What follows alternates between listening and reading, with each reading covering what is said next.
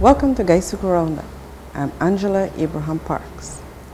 The corporation's strategic goals are concerned with creating and delivering more value from products and services. While there is equal focus on core responsibilities, management in the business of sugar is transitioning to embrace initiatives. This week's program draws on the industry's significance in the transition and commends initiatives on partnerships, team building, and youth development. Stay tuned for more Guysuco Roundup.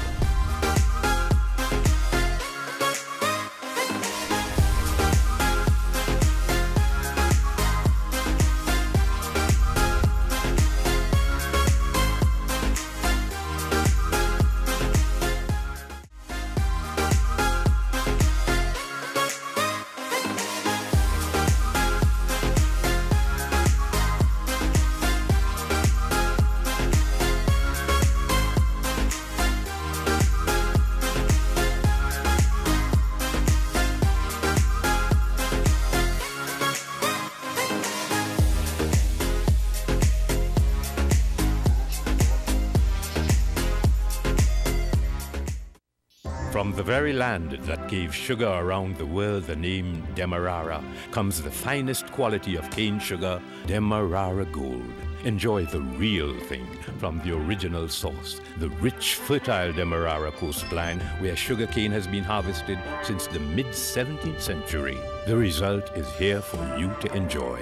Wherever this unique sugar flavor is needed, Demerara Gold is the ingredient that will always create a stir.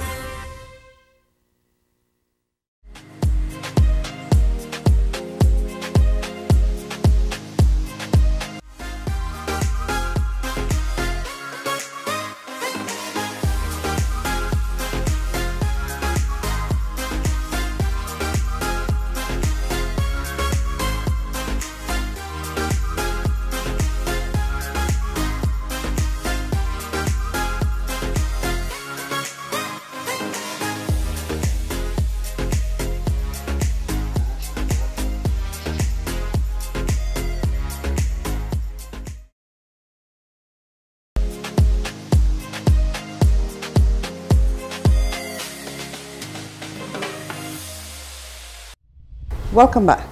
We now join Georgiana Bowler as she continues with an update on the events in sugar.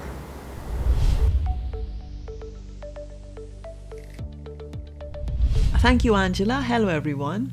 The second crop progresses into its fourth week.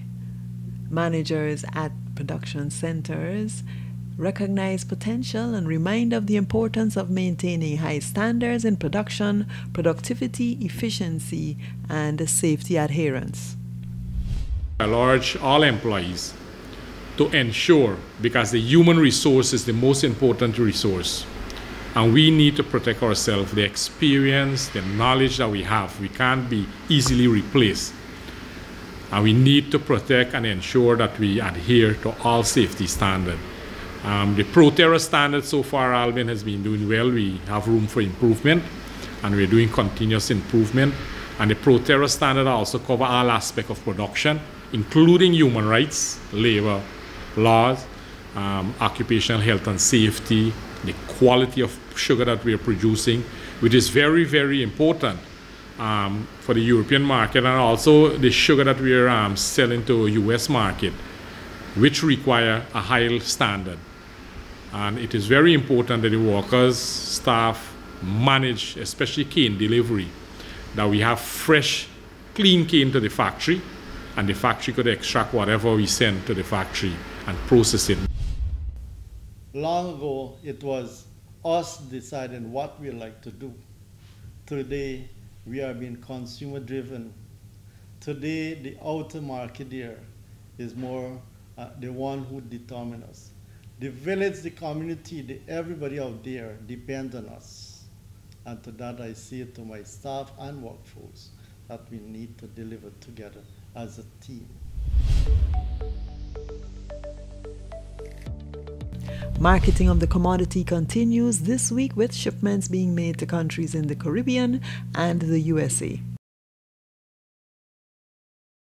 The Marketing and Trade Department has informed of shipments of packaged sugar to be made to St. Lucia, the Cayman Islands, Trinidad, St. Martin, and Suriname, while bagged shipments will be made to St. Lucia, Dominica, St. Vincent, and St. Martin. It's Education Month, and as school reopens, we remember our next generation, and particularly the children of our employees who are transitioning to a higher level. Congratulations to the children of employees who have been successful at the recently held Grade 6 Assessment Examination, the Caribbean Secondary Examinations Council, and other levels of assessment.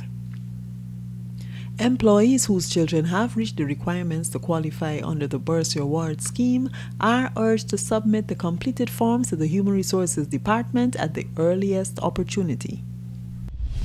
To close this segment, we present Reflections After Hard Work, including excerpts of remarks made at the 58th graduation exercise of apprentices of the Guysuco Training Center. As Minister of Education, I have a duty. And so I want to give you a word of caution that knowledge in itself is not power. It is the application and implementation of that knowledge that is the power. So I ask that you carefully and critically strategize how to apply and implement the knowledge and skills you would have acquired.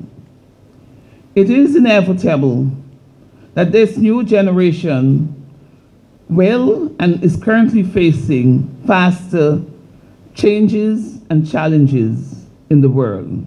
This auspicious occasion marks the end of one phase, but every end has a new beginning. The truth is, your learning will actually start from today. The real application of your knowledge and skills acquired across the varying disciplines will now be fully tested. The theoretical knowledge, as well as the practical experiences gained 3 or 4 years here, should not only become an achievement, but certainly the foundation of which your dreams and aspirations ought to be built. The opportunities will be there in Guyana for young people to take advantage of. And so you have a great future in front of you, because the oil industry alone doesn't exist by itself. There are many spin-off industries and organizations and businesses that accompany oil and gas. And so you have an opportunity to develop your skills in those areas. This institution has given you the base, but you cannot afford to be complacent and sit around and take it. You're not going to move.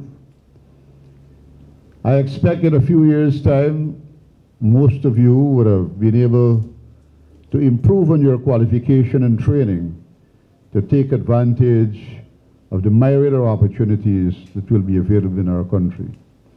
Guyana cannot develop unless we have a fully trained cadre of skilled persons readily available to take up work in the organizations and the industries that will be available in our country. Guysuco Training Center vision espouses a vibrant community of active and lifelong learners, both apprentices and staff, who are equipped with a strong foundation of core skills, attitudes, and the values to ride on the opportunities and possibility in the 21st century globalized world. Pursuing this vision is an innovative mindset that the school and staff embraces. We continuously seek new ways to improve our teaching and learning programs in the center to develop our students holistically. 50 well-rounded craftsmen and our lone female are graduating from this elite institution. Their exemplary performance on the job at the 3 Guysuco estates, Skeldon Energy Inc., and the Demerara Distillers Limited, together with the achievement of 52 distinctions and 65 credits at the Guyana Technical Education Examination are commendable. Give them a round of applause. GTCPM has completed another recruitment of 31 apprentices, inclusive of 3 females, who will make up the next cohort on August the 5th, 2019. The next NTPYE program will commence on September the 2nd, 2019. Sports and culture continue to add value to the cohorts of the center in their learning, personal growth, and well-being. The center held its inter-house games of volleyball, cricket, football, table tennis, basketball, and domino competitions. Also, a number of apprentices from GTCPM recently represented Guyana in a volleyball tournament held in French Guiana. Life is a wonderful journey, a course that you set and which is determined by the choice you make each day. The future belongs to those who believe in the beauty of their dreams. So as you step out to meet the world with your mind prepared and your skills tuned, I urge you to set your direction with a positive attitude and strong spirit. Finally, I want to wish you endless success, and I hope that you will continue to enjoy the opportunities to practice those skills and the knowledge you have obtained through the apprenticeship program here at GTCPM. My name is Falana Simpson. I'm originally a Rosal apprentice, but due to the closure, I was sent to Blairmont Estate to complete my training as an agri-mechanic. Being the lone female apprentice in this graduating group, were you the only female to start? No, I wasn't. It was me and another female from Albion Estate. So it was 2 of you guys. Yes. Congratulations on behalf of the head office communications team, and thank you for taking time out to talk to us today. Thank you. Thanks. My name is Michael Manroop. I'm from Blairmont Estate. I'm a fitting machinist. You don't only do fitting and machining, you're exposed to other different trades like welding and other different areas. So you get a wider knowledge about the factory of a whole in terms of the sugar process. Now that you've graduated, I note that you are the valedictorian for your graduating class. What does that mean for you? Well, I'm very grateful. It was a lot of hard work, and I'm thankful that they awarded me the position, and that's it.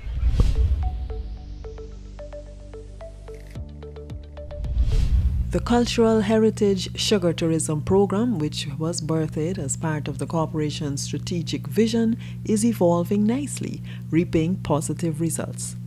In the month of August, the corporation extended its level of partnership with tour agencies beyond consultations to facilitate training for potential tour guides. Recently, the Cultural Heritage Sugar Tourism Program afforded tour agencies visits to sugar heritage sites in the West Demerara and the East Berbice locations.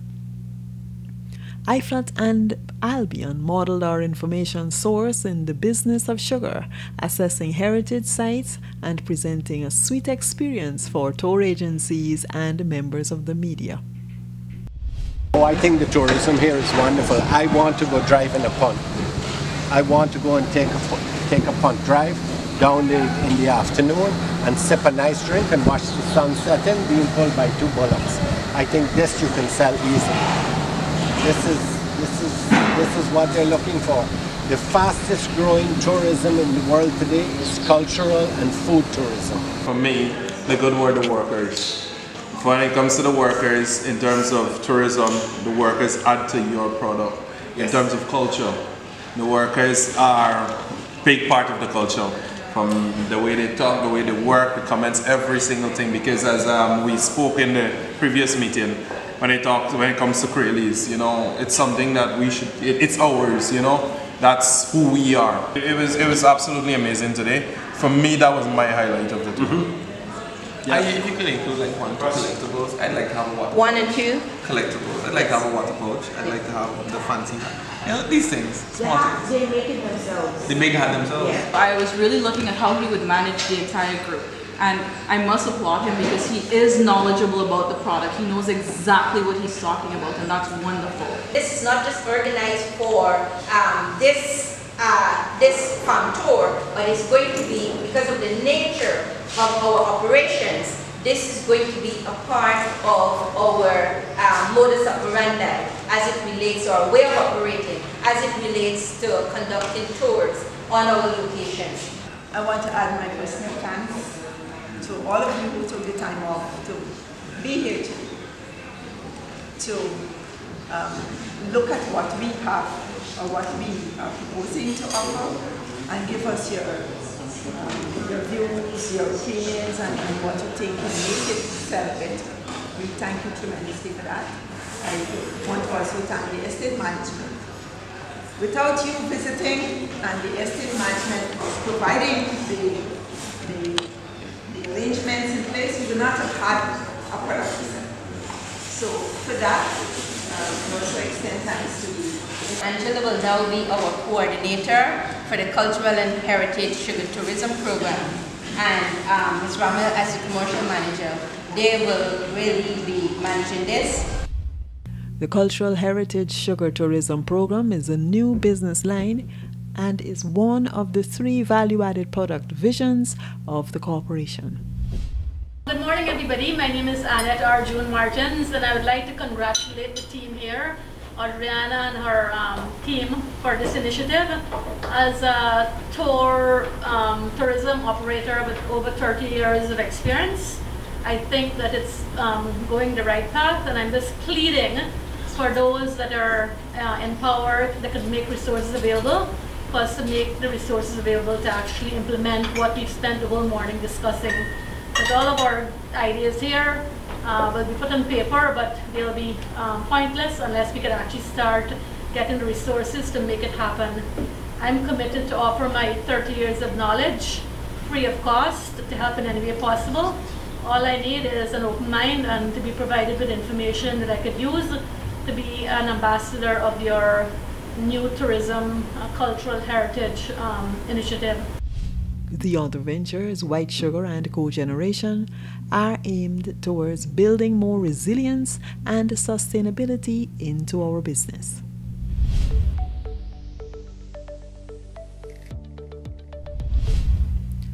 The discipline of sport continues to prove being result-oriented indeed. The corporation extends heartiest congratulations to Mr. Vijay Raim of Blairmont Estate, who has powered up to claim the best male lifter title in the Guyana Amateur Powerlifting Federation Raw Nationals title. School life was really rough because, to tell you the truth, I went to TI and I had like 1 month to complete the course that I was doing, and teacher ended up and fall sick, and then it was a rough time. And my father, he's a cane harvester also, so he ended up with a back injury, so I had no money for passage and things like that, so I had to drop out. So I dropped out from school and started working at the Star Seafood, and then I had at estate, and the only job they had available was cane harvesting. So the cane harvester told him that I'm a powerlifter because I love the sport so bad. I used to go in the background and work and then come home, catch a rest, then hit the gym. And I was be cramping up in the gym because, the dehydration. So he said the only job available right now is security. So I decided to take a job, and I elevate myself from there, and I get better, and I achieve a constable now. I think everybody should go to a gym, whether you're into lifting or not, because health. Your body is very important because only one body you have. So when that finish, it finish. So everybody should take care of their body, and exercising every day, help you to live longer, because you got a lot going on right now because I get a fitness gym. So I just gotta run the gym. Then I'm a part-time farmer, so I just gotta do the job at the estate. So it's very difficult. The time is not there, but I still try to to get better in the reading and everything. Then to the Guysuco Training Center female team, which lifted the title at this year's volleyball tournament.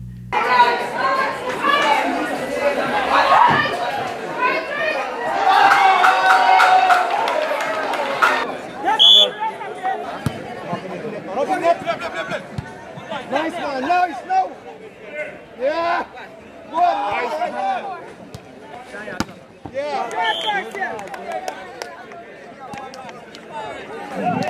Well, the score in the second game, 6-9. That's news from around the Sugar Belt for this week.